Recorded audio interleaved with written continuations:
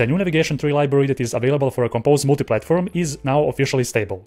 That means you can use it in production. Now, for those of you who don't know, a navigation tree library was made to eventually replace the original Compose navigation library. It offers an improved API that gives you much more greater control over the backstack and provides out-of-the-box solution for implementing adaptive layouts in your app. Besides that, a coin dependency injection library has recently announced a new alpha version that includes a separate navigation tree artifact, which provides a brand new API to work with. In this video, I'm gonna demonstrate the navigation tree library usage with the new Kotlin DSL in a Compose multi-platform project.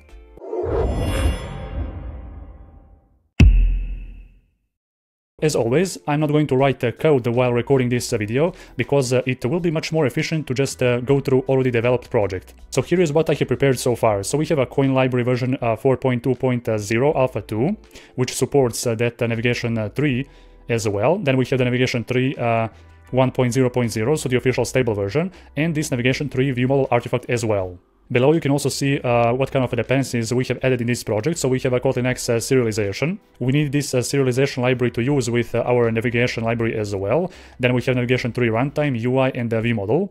And then a coin Android, which is used to obtain the Android context if we need to. We have a coin core, compose viewModel, and the new artifact coin navigation tree. So let me walk you through this whole project that I have already prepared. So we have our app Kotlin file, which is the main entry point for both Android and iOS. We are using here the entry provider and the navigator, which I have defined separately.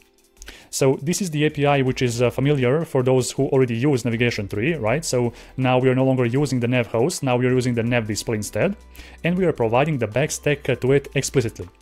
So let me first open up the navigation package to show you this custom navigator which I have prepared.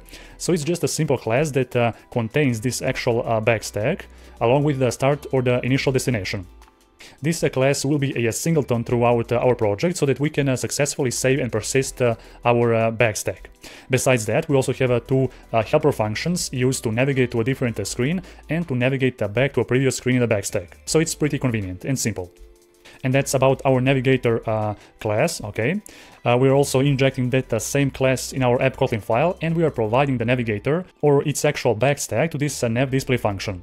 We also have that onBack callback, which will allow us to clear the backstack or at least clear the latest or the last screen on top of the backstack. Then we have this entry provider, which is being provided by the new coin library. So we have this coin entry provider function that allows us to provide this entry provider more conveniently. And we have these entry decorators, which are used to successfully manage our viewModels throughout our application. Because if we don't use these two, then our viewModels will be persisted or active across our whole application lifecycle, instead of being cleared after we pop a specific screen from the backstack. I'm going to show you that later. But for now, let me just here show you a couple of more things before we open up this application. Now, when using this navigation tree with a coin, you don't need to inherit or use that nav key like we have previously used in the navigation tree library. Now we can simply define our destinations inside the serial class, annotated with a serializable annotation, and that's sufficient. So that's about our screen class, right? Now, you might be wondering, where have we defined our actual destinations? So in this case, we have two screens, home and details, right? And each one of these two screens contain a viewModel that we can actually observe and just print a simple statement when this viewModel is initialized and when it's cleared as well. So it's practically the same logic for both of these viewModels. That's how it works. Now let me here show you this actual DI package. So we have now a navigation module. I have called this coin module specifically navigation module because it will contain all the logic and composable screens related to our app navigation, okay? So in this case, first we are initializing the navigator function as a singleton, and we are also providing a start destination to it. Then we have this specific navigation DSL function that declares a singleton navigation entry within a coin module. So this function registers a composable navigation destination as a singleton in the coin module, allowing access to module level dependencies within this composable. So from this example right here, you can see that our detail screen actually contains an argument, okay? And we can extract that argument very easily from the lambda of this navigation function, okay? Now, the navigation logic is actually triggered from this navigator itself, and we are able to access this instance by calling this get function directly from our navigation module. So right there, we can just call that the navigate2 function, and also that go back function as well. Plus, as I already mentioned, the actual navigation argument from our details screen is available here as a lambda, okay? And we are able to extract that ID and pass it to our screen very easily. Besides this navigation module, we also have a coin module that we are using to actually initialize our coin library, right? And here we are also initializing those viewmodels as well. Now here for the details viewmodel, you will notice one new DSL syntax that I'm using to pass a parameter directly to the details viewmodel. Right?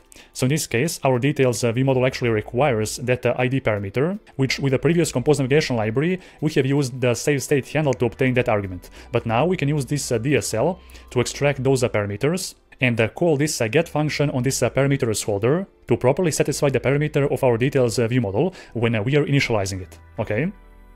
Now let me open up here our details screen to show you how we are actually initializing this viewmodel as well. So this coin viewmodel function is used to initialize our details viewmodel, right? And we also have a function called parameters of, which is used to provide those parameters explicitly to our factory viewmodel if we need to, right? So if we don't need those parameters, like for example in our home screen, in that case we can just call the coin viewmodel function without calling this parameters of like we are doing here in the details screen, right? So now if we launch this application and observe the logcat, right, so in this case we are currently at our home screen, which means the home viewmodel has been initialized. When we navigate to our details screen, then the details viewmodel will be initialized as well. And when we go back from the details screen to the home screen, so when we clear our details screen from the backstack, in that case the viewmodel will be cleared as well. Right? However, if you do not use these kind of decorators as we are using in this nav display, like for example if I try to comment out these two, let's see what will happen now in our app. So in that case, the home viewmodel will be initialized as before. When we go to the details screen, the details will be initialized. And when we go back, you will notice that the details viewmodel will not be cleared. And that's why it is important to add these two decorators in your app. So there you go, that's how this new Coin Navigation 3 DSL actually looks like. I think it has a really nice and user-friendly API, but let me know your thoughts in the comment section down below and whether you are planning to use this new Navigation 3 library along with Coin Navigation 3 artifact as well. Also, don't forget to leave a like to this video if you find it helpful, and thank you for watching.